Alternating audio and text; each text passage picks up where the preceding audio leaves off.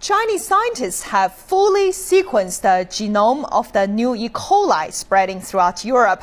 They announced on Saturday that they have found genes in the bacteria that gave it resistance to 8 classes of antibiotics. Mike Weber has the story.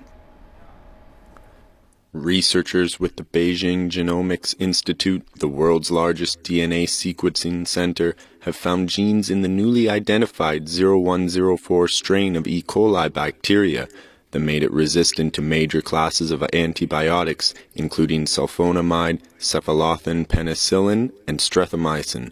BGI's major research arm in Shenzhen says this helps explain why doctors in Europe have had difficulties in fighting the bug, which has killed at least 19 people and made more than 1,700 ill. BGI says the finding would help doctors choose the right medicines for treatment.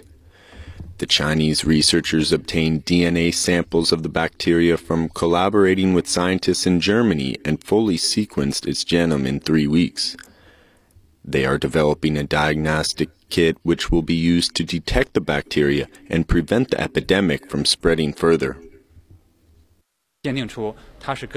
We found bacteria's genes are close to a certain bacteria separated from an African HIV patient in 2002.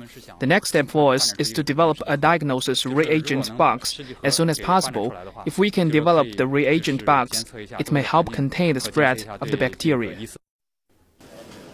E. coli attacks the kidney and can cause seizures, strokes, and comas, and is mainly found in cucumbers, tomatoes, and lettuce. A number of countries have banned the import of vegetables from Germany and Spain due to the E. coli outbreak.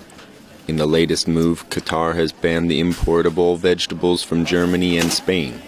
The Qatari Supreme Council of Health says it will not hesitate to ban all vegetables from European countries if necessary. Mike Weber, CCTV.